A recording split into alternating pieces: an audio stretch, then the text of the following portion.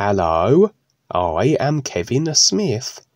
I will be interviewing Duane and Val, who were with the ISSS, International Secret Service Supervision. They will be finally telling their stories after over 50 years of keeping quiet in this ongoing new series, as they are both here to help save this planet Earth. First, I will give a brief background as to my relationship with Duane and Val as Kevin the Great Witness. After many millions of lifetimes would I come into this current one, as I, like all individuals throughout creation, ultimately seek to recognize the true reality, the isness, real awareness that we all are. For this is the real purpose, and all individuals decide when they will begin this process of awareness, of recognizing their real awareness from their personal, created self, and then recognizing the isness that they are from the comparison that creation and all its experience affords, comparing that which isn't real, creation, to that which is, this true reality. And so, for me, my decision to wake up to this true reality would be so in this lifetime, and very likely I have attempted this before, but regardless, as my real awareness so decided this lifetime, so would references that pertain to the is enter my experience. In this lifetime and current moment in cause and effect human experience on planet Earth, the opportunity can be found in the form of Duane Heppner, who had the recognition of the is, and would agree to present it to humanity at this time, creating his new presentation, which through what is provided can one have all the references available, a blueprint for a process that will take them inexorably to a universal position of is standing and being, if they so choose, have the focus and real intent to do so. And so, I would come to find the new presentation. I would come to find Duane.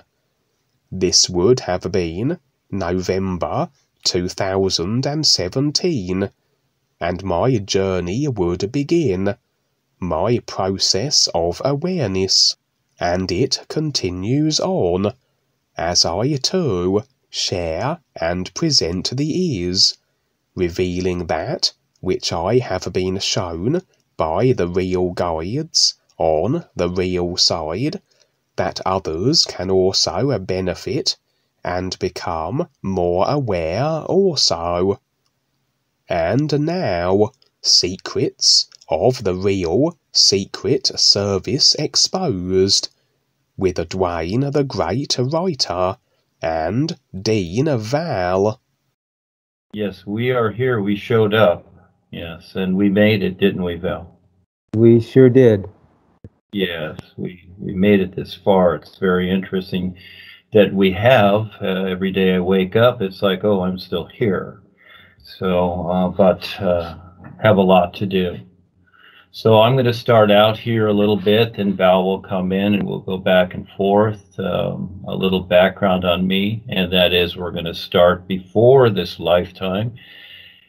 And I wrote about that in book 1, which is From Then Till Now, which was a previous lifetime. And then in between lives, this was all set up. This was the next step here, to where Paul would come in first and do his presentation, and then I would follow up with what I call the true completeness, the new presentation, etc., providing what no one else can hear about the real awareness each individual is, more so than just you are soul, or you can pop out of your body and have far out experiences and chase thrills on earth and other places. But that's a lot of fun, but there's a lot more to it. And so as I grew up, and I share this in book 2, Journey to Real Freedom, it's a fun little story that I've written. It took me about 9-10 months to write the first one in 2003, and then by 2005 I had it published. And so I came into this life in the state of St. Paul, Minnesota, and my mother eventually moved to the beach, which I love the ocean because I could see it from the real side too. And as I grew up, many experiences with Revisar and the real guides, rehearsing me for this, which I didn't, here's a new body and a new mind, and didn't know what was really going on. I was just going through the experiences. And eventually into the teens, where I started surfing at about 14. I really liked that, and got to the point in the 11th grade where I could no longer tolerate school and quit. More than happy to do that, and then started to go on my adventures at about 17. And so I went to Hawaii and then down into Mexico. And we were surfing down there and approached by some federal agents that wanted to hire us to do certain surveillance and actually spying on certain people down there that were doing certain things. I'll just say that. I'm not going to really get into it. But so we did that for a while, and from that, my dad was already in the Marines and Secret Service, which I didn't know. And I hadn't seen him for years, since I was about 13. So this became very interesting. They paid us cash. It was a lot of fun. I did it for about a year and a half or so down there, and surfed those different spots down there in Mexico. It was down there near Acapulco and below that, etc., and then some places above, up into Mazatlan and San Blas, etc., moved around different areas, and they would give us assignments. They were kind of easy. It was just surveillance, and we'd report back to them. But my dad got wind of this. At some point, they contacted my dad, and so I was talking to my dad, and he said, well, if you like doing these things, I have something very, very interesting to talk to you about and show you. And so one thing led to another, and eventually, and I was shown on the real side too how this is set up, and there is a connection with the real guides and certain areas of the Secret Service, etc., more so than just the guys that, or the people that, Secret Service agents that protect the president and politicians, etc. That's something there, but this wasn't really it. And we didn't have any weapons or anything like that. It wasn't that. Because I could see certain things, etc. So I got into I touched base with some of their programs, their Montauk, their mind control programs, time travel, space travel, etc. They have all UFO technology. They travel to other planets, been there, done that. It's not really that interesting. Met many aliens, etc.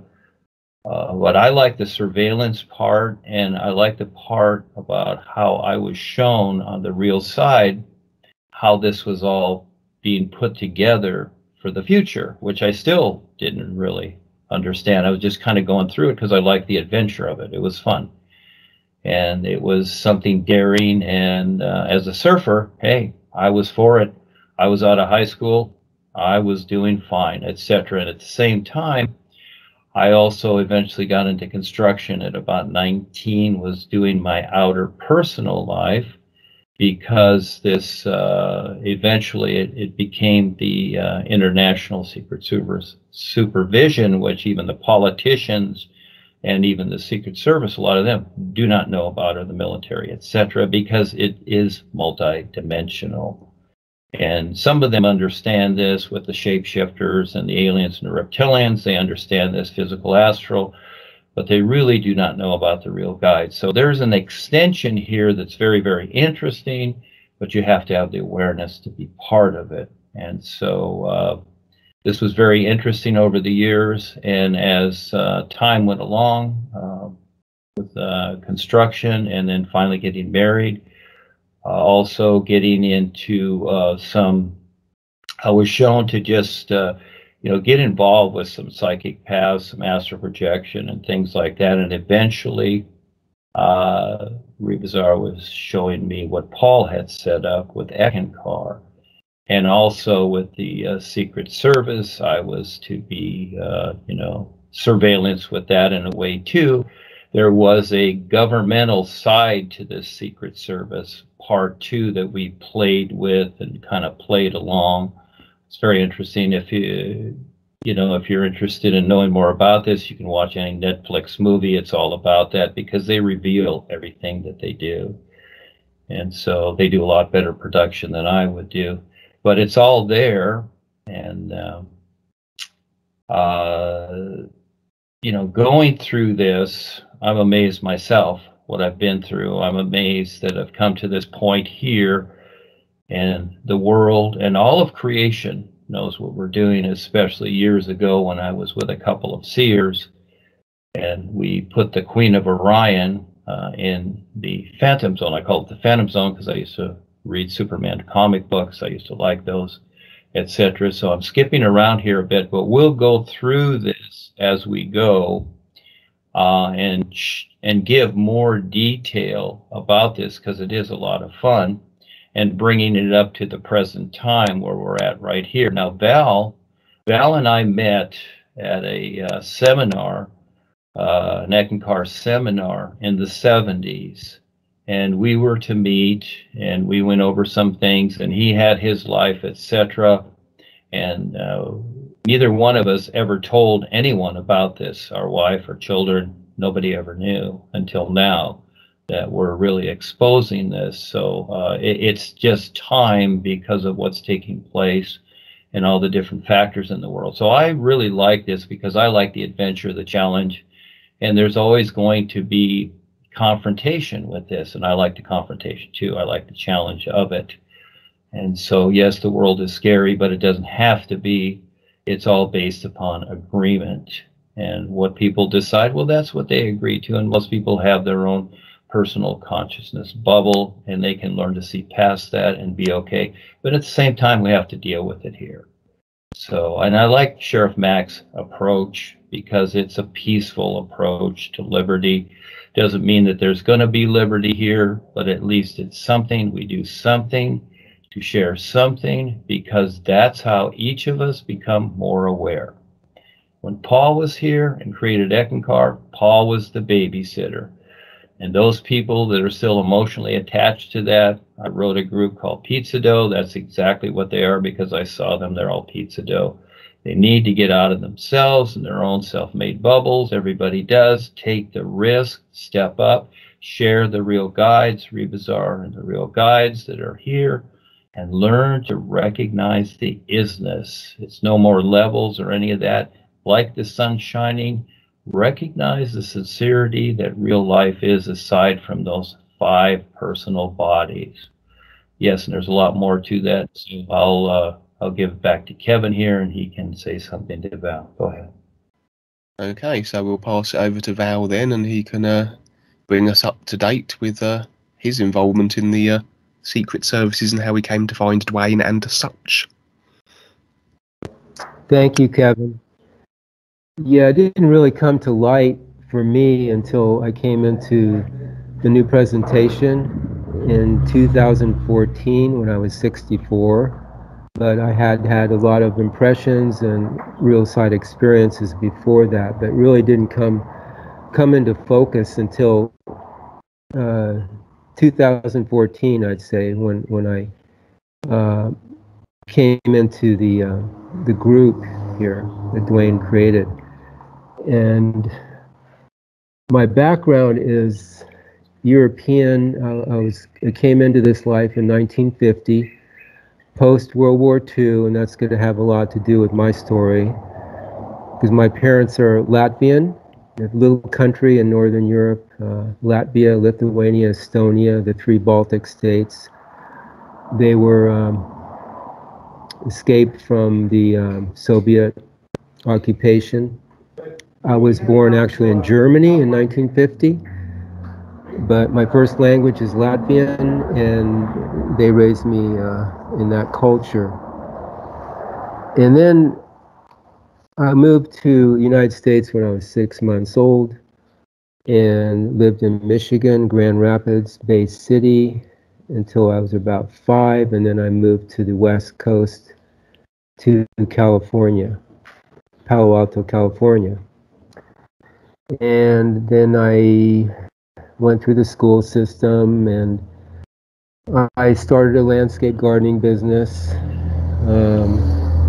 basically because I did have a teaching credential, elementary teaching credential, but the politics was just too horrific for me to handle. So I liked outdoors. I started my own business and got a gardening route, did some landscaping, and it was all good.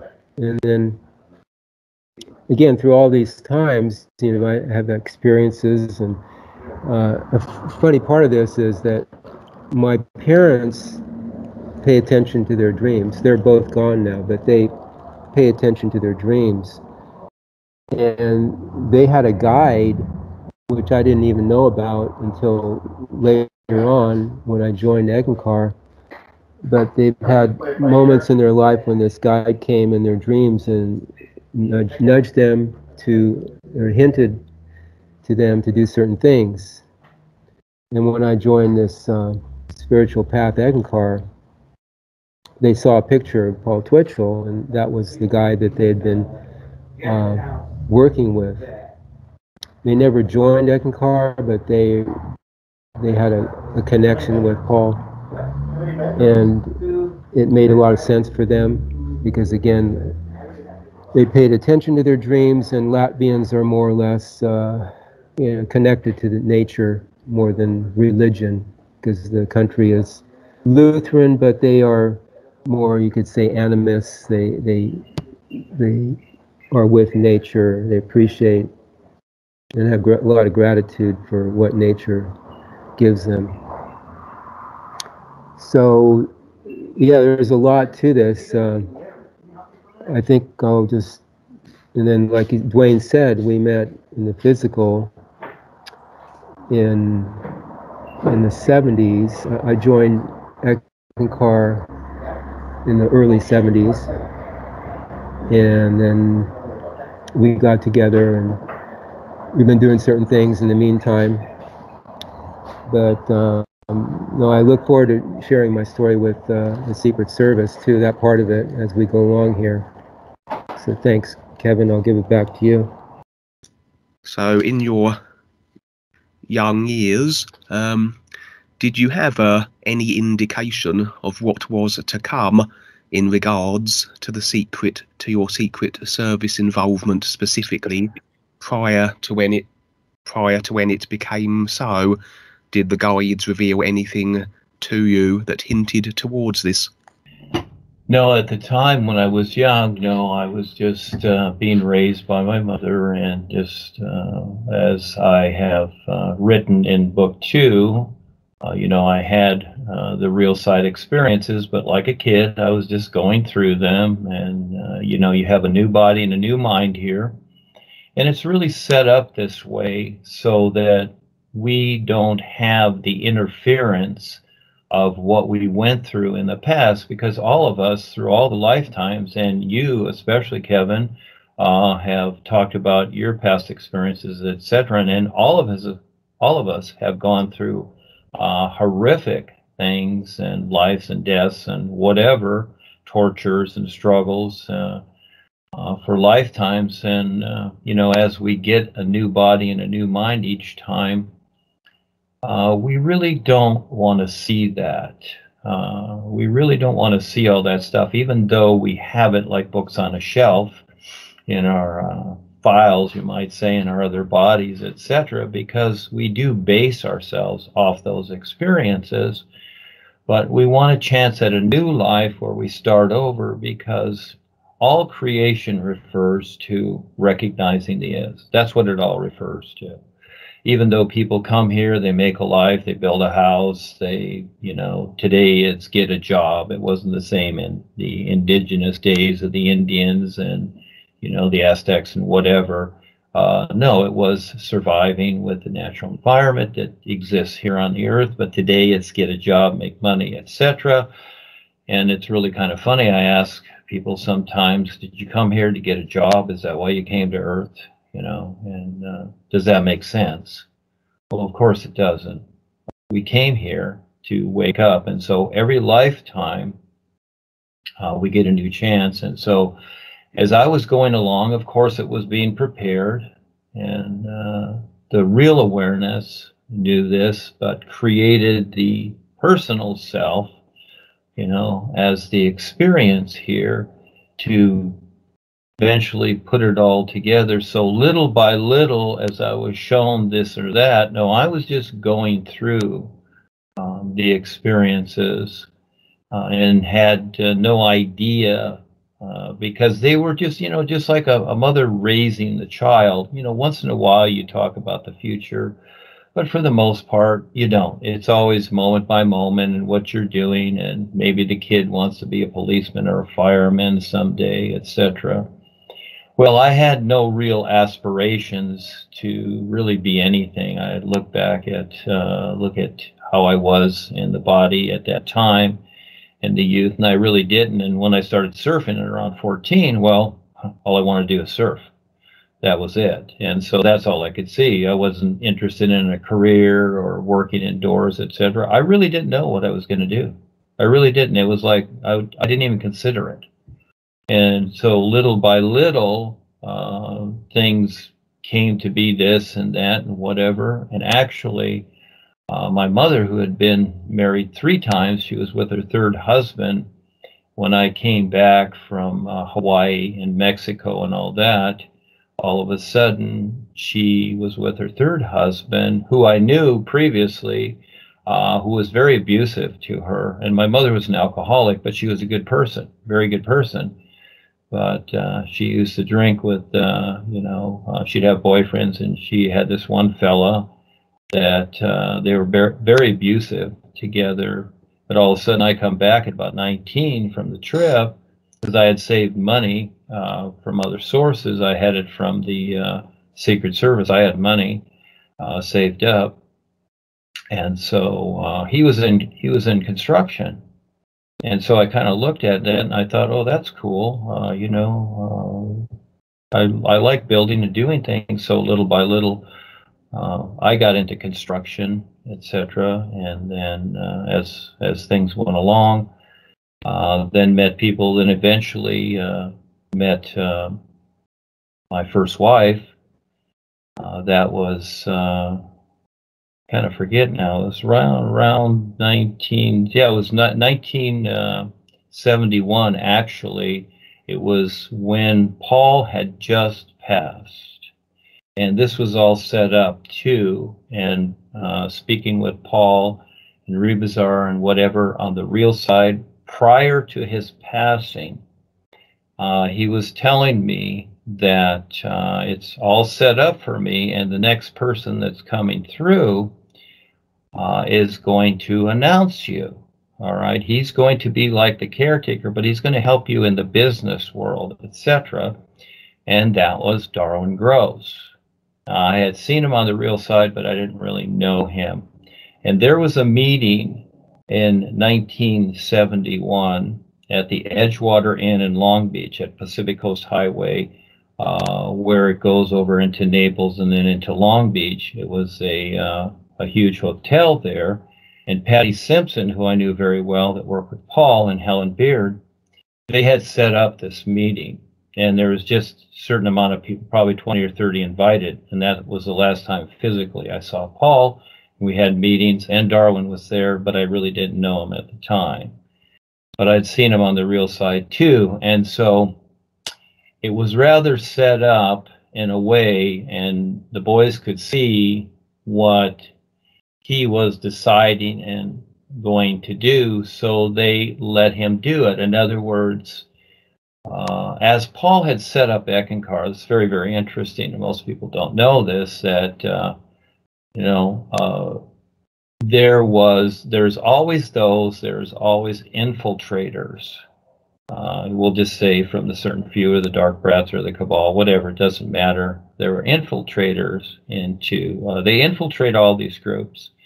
And Paul had done very, very well. And so it was to get rid of Paul, which did take place, and they knew that, and it was Paul's time to go. He had done his part. It was best that he leave the scene, so it was all really set up for that. And there was another gal that was prompted and part of the reptilian influence, which was Joan Cross, who is Harold Klem's wife. And at this time, she wasn't at the time, Marjorie was the wife. And I knew Harold and Marjorie. When Patty Simpson first created the center, opened the center, which was in an architect's office in Laguna Beach, Harold and Marjorie would come in there sometimes. And Harold lived, I believe it's Northern California. I really didn't follow where he was at, but he was first lived in Costa Mesa, California, which is right next to Huntington Beach, where I lived. And so, as time went on, and it's even recorded on the internet, Darwin got the board of directors after Paul had passed. Darwin gets the board of directors to give him money, around $500,000, to buy Paul's copyrights from Gale.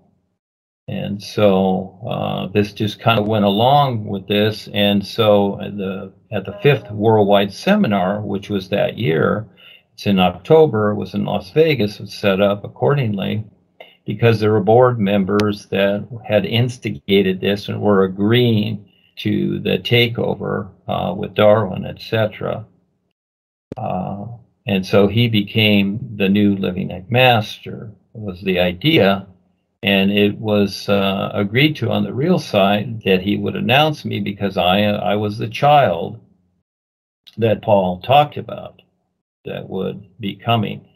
And he didn't say when, etc., but that was me. I was the new kid. And so as this went along, Darwin decided not to do that.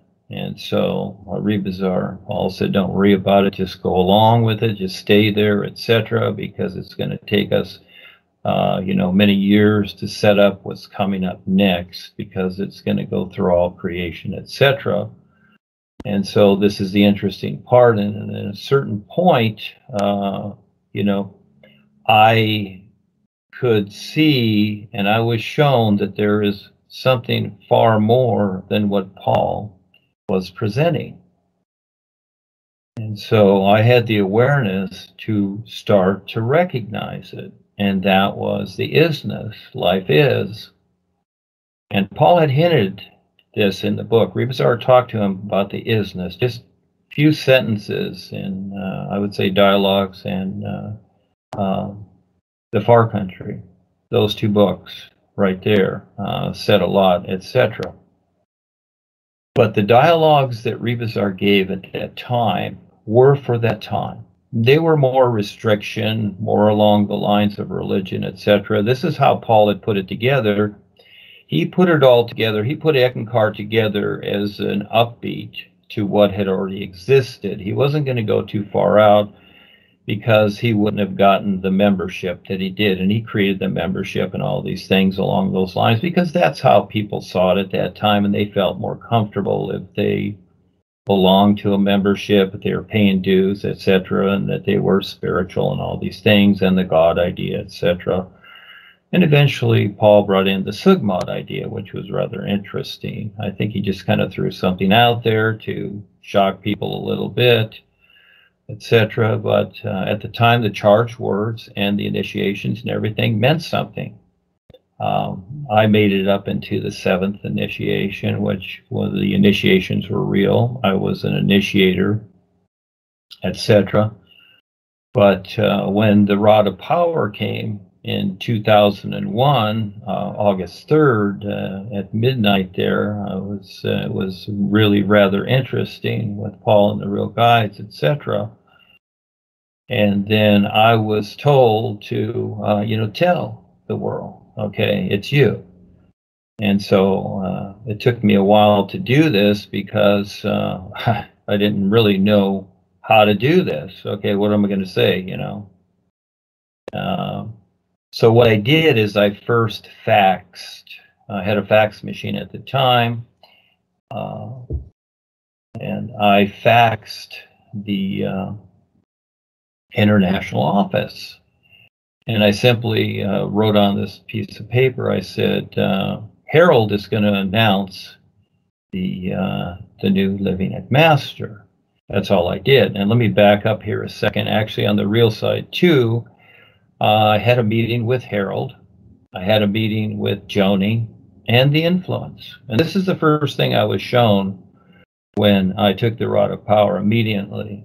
I was shown the influence. Whoa, that became a new day. All of a sudden, she's standing there staring at me with her dark hair and her, kind of evil eyes and etc. And she's a very interesting character. Now, the influence is the combination of all that's, strange in creation. And there's also something behind the influence, which I wrote about in book 4, The Adventures of Reba's Arctars.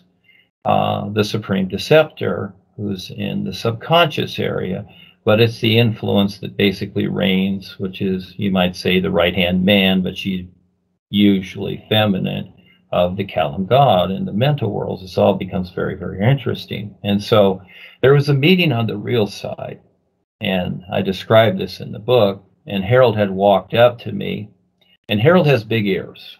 Okay, he has big ears like Alfred E. Newman in Mad Magazine. And he pointed to his ears, and they were pushed back. And he said, look, I had a talk with the masters. He used the word masters, and they kind of pushed my ears back. In other words, they were screaming at him so much to really wake up from what he was doing, what he had done with Joni, that it pushed his ears back, and we shook hands. And I figured at that time and that experience, and there was Joni. She was unconscious. She was standing unconscious with the influence, with her arm around her, smiling at me. She was all in black nylons, high heels, etc., a lot of lipstick. She was looking straight at me. It's like, oh, see, I got Joni here. And Joni's the one controlling the show with Harold, because Harold was emotionally attached to her. So that was all those years. And Eckankar, we'll go back over that from time to time. But this became a very interesting experience for me. So I expected that they were going to call me, that Harold was, he's going to call me and tell me, okay, you're the new Living McMaster, because the boys said that blah, blah, blah. And Darwin and Harold took Paul's title. They were just to be caretakers. And actually, Harold was not in the picture, except for Joni picked him because she got tired of Darwin. Darwin's very, very arrogant and controlling, and she didn't like that. So she gradually got rid of him, brought in Harold. He was the janitor. I knew Harold very well. He worked up in Menlo Park as the printer. And there's more stories with this as we go along, etc. But coming into present day more so, with all of this, these were my steps. These were some of my steps and bigger steps to more so recognize this reality, to prepare myself to create a new presentation, and it took me years to figure that out, etc. So we'll go over this more so and more so as we go along. And Kevin, did you have another question, or did you want to talk to Val? I'd like to hear some things from Val too. It's interesting and funny sometimes how we're put into certain situations, or we agree to them. But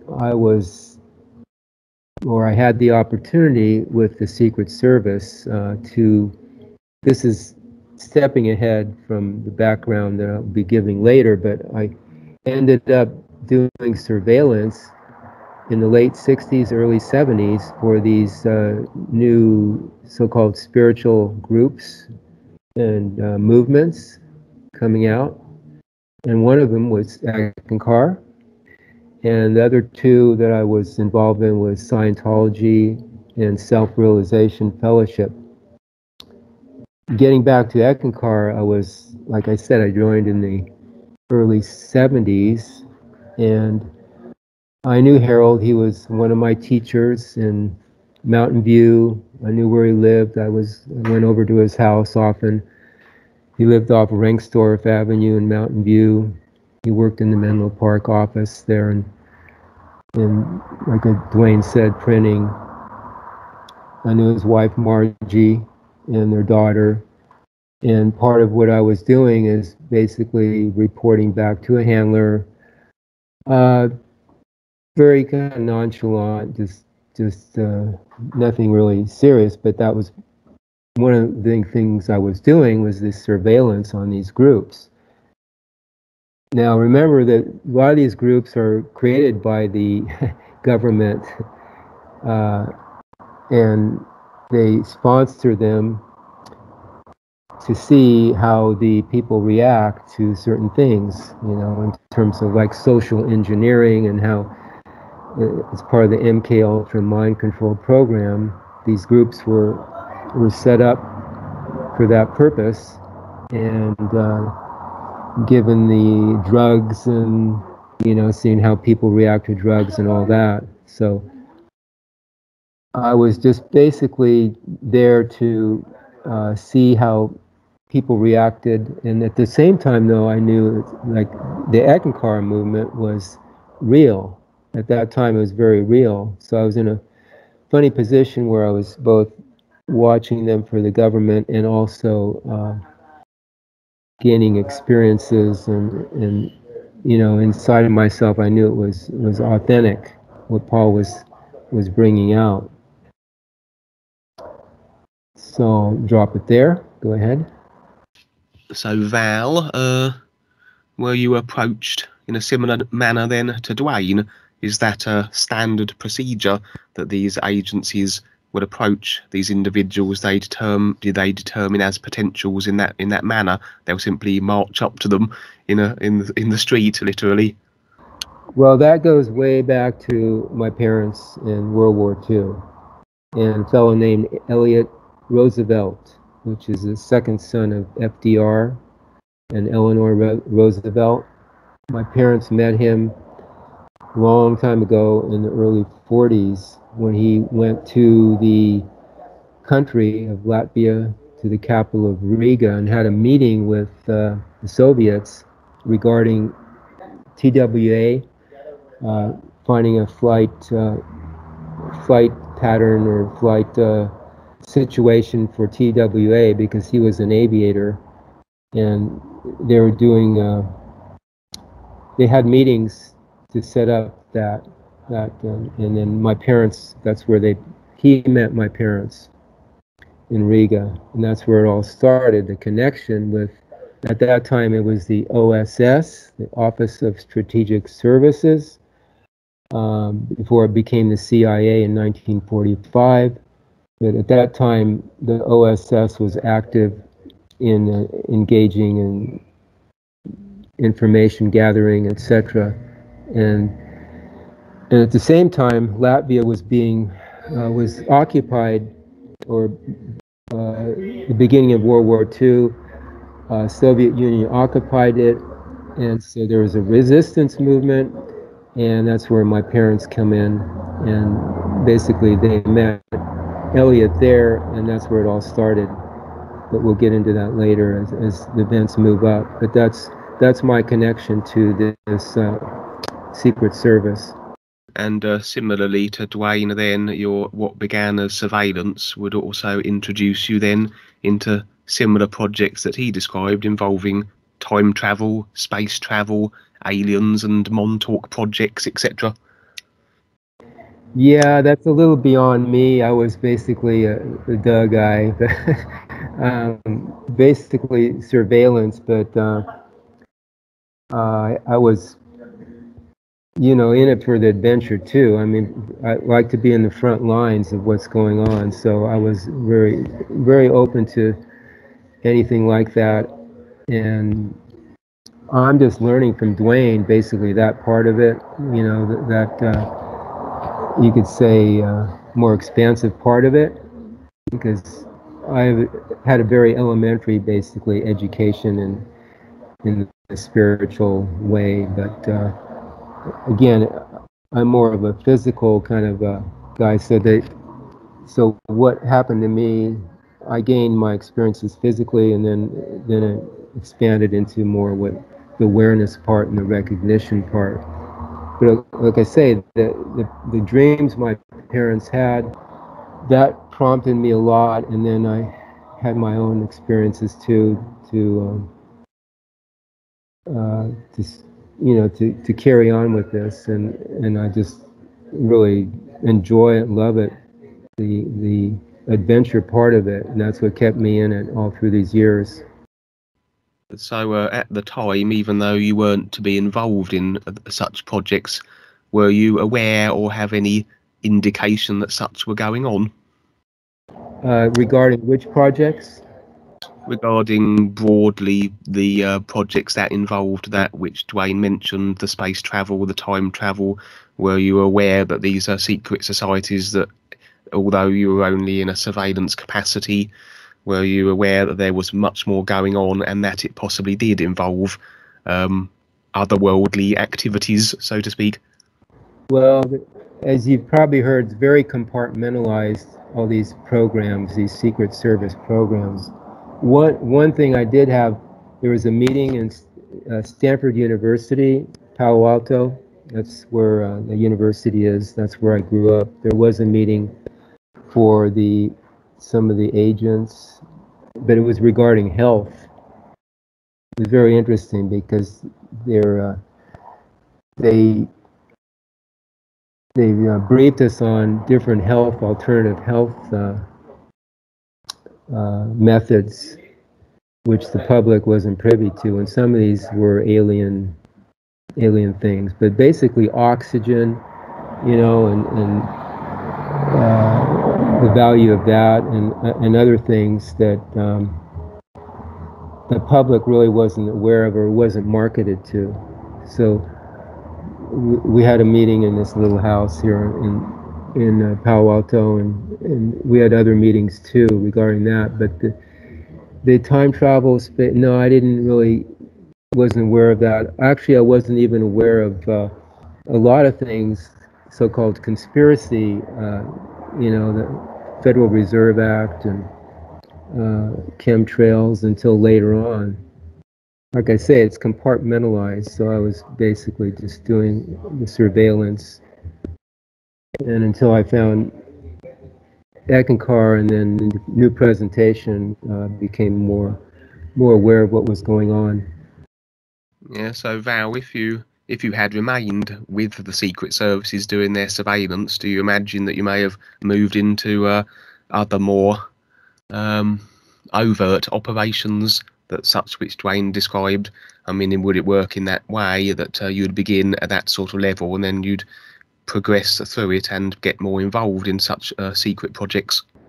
I kind of got the impression that it wasn't for me. It wasn't going anywhere because it was a little dark.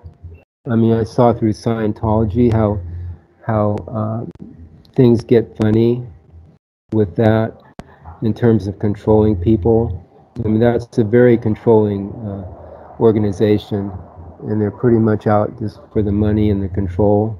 So when I was watching them and involved with that, I saw the potential of the darkness of where that goes, and basically the Scientology, the Dianetics, the mind control part of it is CIA handbook, basically. It's just like how to interrogate people and how to prevent or how to counter interrogation methods, how to prevent being taken over, you know. So it's through that, basically, the Scientology experience, I found that I didn't want to go any further with this, with what they were doing, because I saw the relationship with their intent and what was going on. In the beginning, the secret spy programs have been going on forever, basically, since day one. And this OSS is just the beginning here of, but who knows what was going on before that. And in the beginning, it was just basically an elite club, you know, with socialites, taking the Ivy League students out, because they were all related to the Rockefellers and the Roosevelts and you know, the elite families, and also the lawyers. The lawyers were one of the first secret agents, because they were because of their history and who they are. And so I just saw all this, just like when I was getting into teaching and I saw the politics, I kind of had the impression where it was going. So I got out of it early, like, you know, early on. I didn't want to go any further.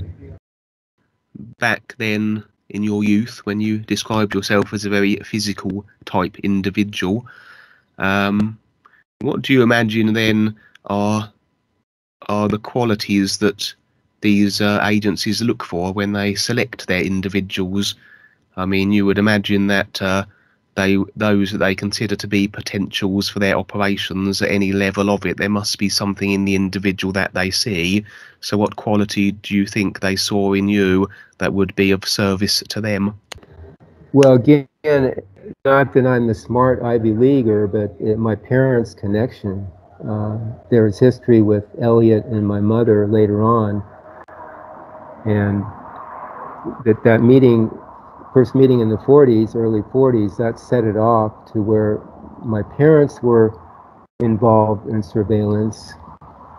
And basically, we kept in touch with Elliot and throughout the years, and that's where he, through a handler, approached me because of my connection with my mother and father.